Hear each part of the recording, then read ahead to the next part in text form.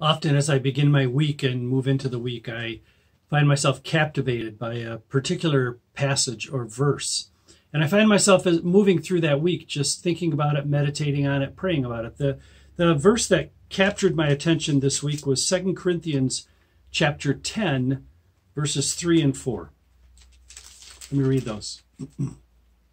We are human, but we don't wage war as humans do. We use God's mighty weapons, not worldly weapons, to knock down the strongholds of human reasoning and to destroy false arguments. And so I thought, what are some of the human weapons that we use, or that we're called not to use, that we're not to fight like everybody else fights? What are some of the things that we're supposed to pay attention to? The resources that God has for us. And I thought, well, obviously truth is one of those, prayer, calling upon the Spirit to intervene and to step into. And I wondered, where else does this show up in Scripture? And so I did a cross-reference. And so there are some verses or words that will show up in other places. And some study Bibles have helpful little notations next to, well, you can find this from 2 Corinthians chapter 10. It led me to 2 Corinthians chapter 6. And it says, why don't you read verse 7? And so I will. So 2 Corinthians chapter 6, verse 7, Paul writes, we faithfully preach the truth. Well, there you go. There is one of the weapons that God has for us. But he continues, we faithfully preach the truth. God's power is working in us. We use the weapons of righteousness in the right hand for attack and in the left hand for defense. And so righteousness, that is those characteristics that are God's character, God's righteousness, that which is right in accordance with God's standards and God's ways. And so that's one of the ways that we fight and we enter into battle, not the way that other humans do, but ways in accordance with God.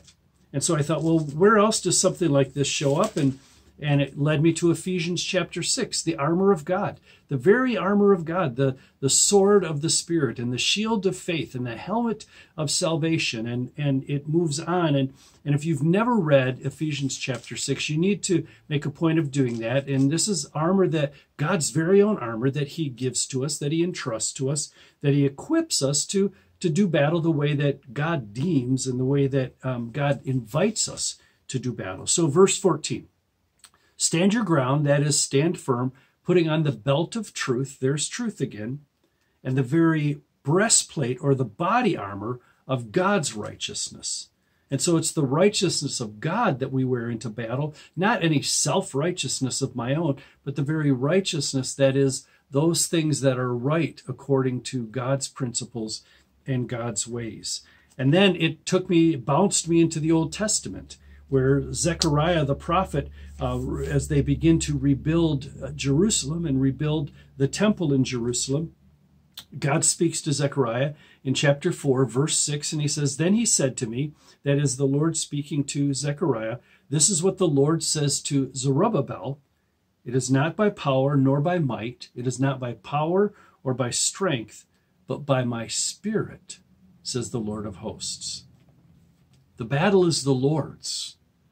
The fight that we bring is through the power and the presence of the Spirit. And I realized that even going back to Zechariah, that the battle that we are engaged in, either as a culture or as a people or as a community of faith, the battle that we are engaged in for our minds, for what is right and what is wrong, what is true and what is false, what is good and what is evil, it's not new.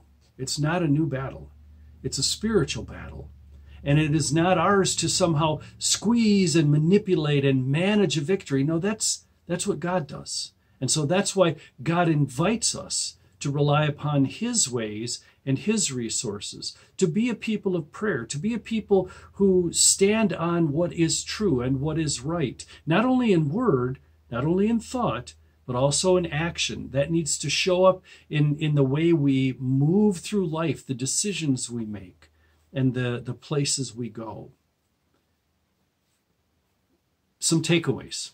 Here's some takeaways. I'm looking at my notes here because I wrote these things down because these impacted me, and I want to share them with you. We are to be a people, as followers of Jesus Christ. We are to be a people who trust the resources of our God and not the wit or might of our own presence. We are to be a people, as followers of Jesus Christ, as disciples, who pay attention to character, understanding that character does mean something. We are to be a people, as followers of Jesus Christ, intent on doing the right thing in both word and deed. We are to be a people who understand that the battle is spiritual and that the armor we wear is God's. And we are to be a people who stay true to the path that God has given us, to fight as God invites us to lay down the weapons of our culture and to pick up the armor and the weapons of God, which are his Spirit and his word and his truth, and inviting him to go into those places and into those battles with us, standing true to who God has called us to be and made us to be, as God continues to change us and transform us and grow us up in his character, which is the fruit of the Spirit, which is a whole nother devotional. We'll do that another day. God bless you as you move through the rest of this week, and we'll chat next week.